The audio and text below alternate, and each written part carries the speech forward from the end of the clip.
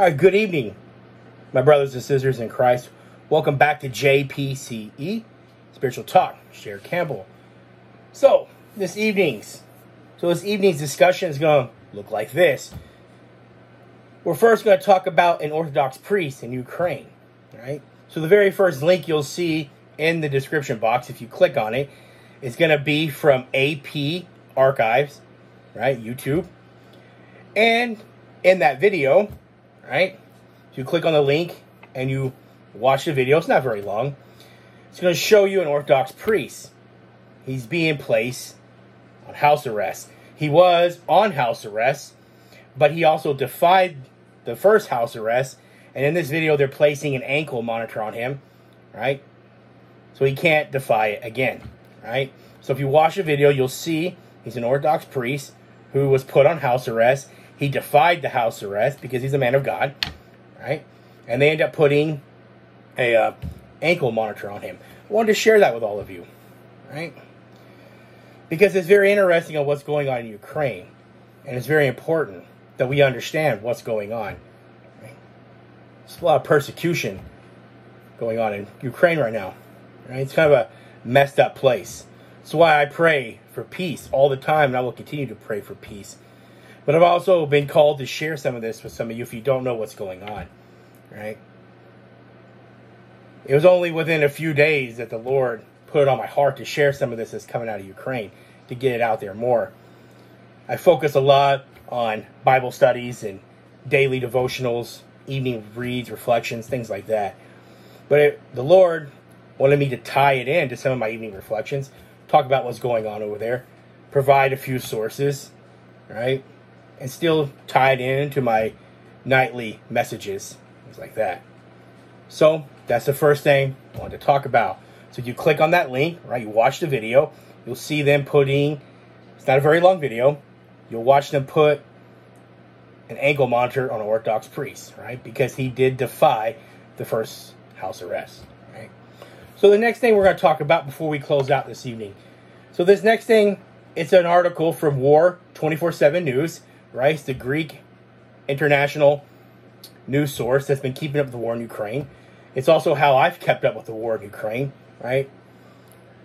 Since it all started. There was also a moment where Greek news, we couldn't get War 24/7 News for some reason. Heather and I went months. You know, we weren't the only ones. We were seeing online where people, it was months and months where you couldn't access it for some reason. And now you can. So it's good to have this source back so we know what's going on. Because without some of these international sources, I don't think any of us would know what was going on in Ukraine. Right? Because I know here in the U.S. we're not getting a whole lot, right? A lot of it is propaganda, right? And all countries have their propaganda, right? Even Russia, even Ukraine, Belarus, doesn't matter. You name a country, they all have their propaganda, right? Just how it is, right? So this article, right? It starts out. So the headline of this article is Unthinkable Massacre. Russia was stolen American soldier's helmet. So here, Russian soldiers have a stolen American soldier's helmet. It's also reporting over 50 dead mercenaries, right? Now, are they really mercenaries, right?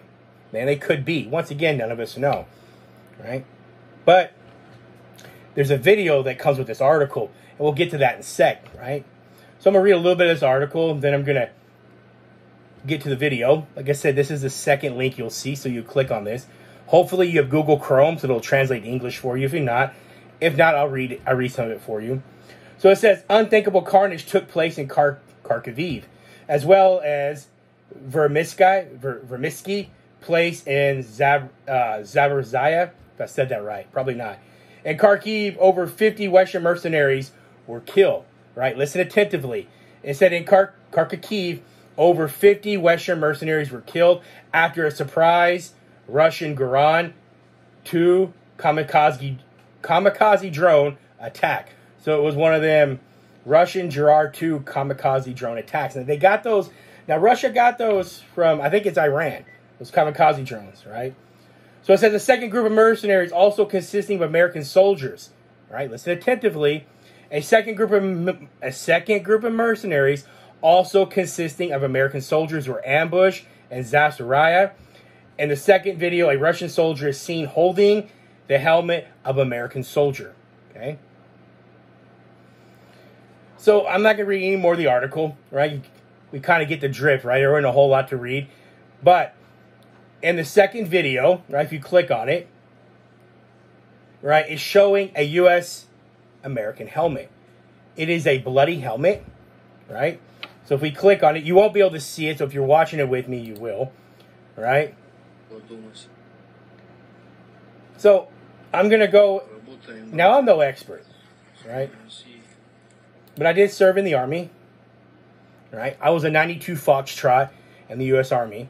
I was a petroleum supply specialist. That was my job in the Army, right? It was nothing special, nothing spectacular. I served a tour in Iraq, right? And my unit in Iraq, right, we did a lot of convoy security, did some KBR recovery, so we saw a little bit of combat, right? Nothing too extensive.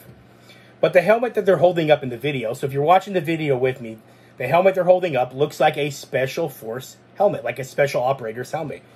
Kind of looks like Delta Force to me. Possibly Green Beret. Could be Navy SEAL, could be Army Ranger. You know? But it's hard to tell, right? And that's the thing. Right? So I wanted to share that because things are getting serious in Ukraine, right? And I wanted you guys to click on these links, look for yourselves and see what's going on, right? To discern for yourself, right? We do have American soldiers there, it's clear, right? I don't understand all the gist of what's going on in Ukraine, but I know that what led me to reporting more on this was I feel deceived by my country, right? Oh, a few days ago, I did a discussion on untruthful deception that was put on my heart by the Lord. Untruthful deception. And I started tying all the Ukraine stuff together. Like I said, I've been keeping up with it. And finally, I think it just kind of kicked in, like, a lot of things aren't making sense on all sides, right? So those are the two things I wanted to talk about, right? The links are in the description box, right? I don't want to take up too much of anybody's time. I want some of these videos to be quick and to the point, right? Don't want to talk too much or too long, right? You guys can understand, right, by clicking on the links and, you know, looking at it, doing some homework on your own to understand what's going on, right? You always check other sources, right? You know, that's the thing. I do not inject a whole lot of my opinion in things. I just report what's there, right? So we're going to close out with a reading, right? So this evening's reading, we're going to close out. It's called Our Stronghold, right? So Our Stronghold, we're going to read from Nahum chapter 1 verse 7. It's an Old Testament reading. Name the Father, Son, and the Holy Spirit. Nahum chapter 1 verse 7. The Lord God, a stronghold in the day of trouble, and he knows those who trust in him. And the Father, Son, and the Holy Spirit. So stronghold in Hebrew, it means rock and protection. Christ is the rock we build our foundation on. And he creates for us a strong fortress that can't be breached by the trials and tribulations life brings to us all. For the Lord is good to us all, and he knows all those who wholly trust in him.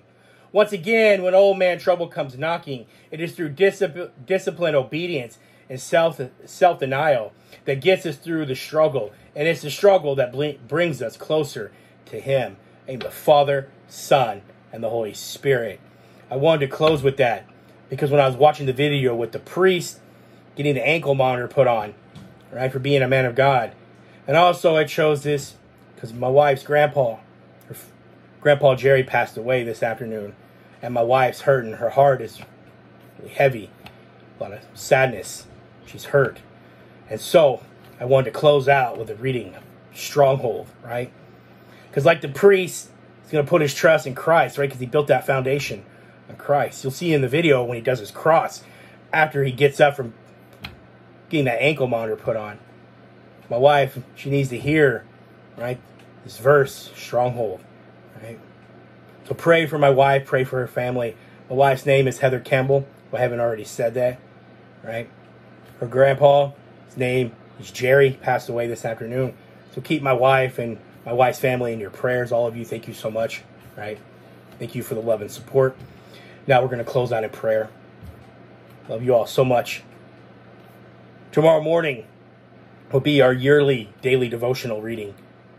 Tomorrow morning. Love you all so much. Close out in prayer. In the name of the Father, Son, and the Holy Spirit. Oh Lord God, you spoke us your divine saving words. You illuminate the souls of sinners to comprehend what we just read. That we don't appear simply as hearers spiritual words, but doers of good deeds, true pursuers of faith. How to blameless life and conduct without reproach in Christ our Lord. And to you are light. We give glory, the Father, Son, Holy Spirit, both now and forever. The sages. Amen. Our Father who art in heavens, hallowed be thy name. Thy kingdom come, thy will be done on earth as in heaven. Give us this day our daily bread. Forgive us our trespasses, as we forgive those who trespass against us. And lead us not into temptation, but deliver us from the evil one. For yours is the kingdom, the power, the glory of the Father, and the Son, Holy Spirit, both now and forever. The sages. Amen. Lord is our shepherd. All right, good evening. We depart in peace in the name of the Lord, my brothers and sisters in Christ. Peace be with you all. Go in peace. Shalom, shalom. May the Lord forgive those who love us and those who hate us. May the Lord bless you and keep you. The Lord make his face shine upon you and be merciful to you. The Lord lift up his countenance upon you and give you peace. In the name of the Father, Son, and the Holy Spirit, both now and forever. The sages. Amen. Chair Wesley Campbell, good evening, good night, good morning, good day, good afternoon. Whenever and however these messages, these reflections, devotionals find you all. I love you all so much. Thank you all for following. This is JPCE, Spiritual Talk. Never hold back. I love you all so much. Seek him. Give him your heart. Does the rest. Build that relationship with your Creator. No excuses. I love you all so much. I'm out.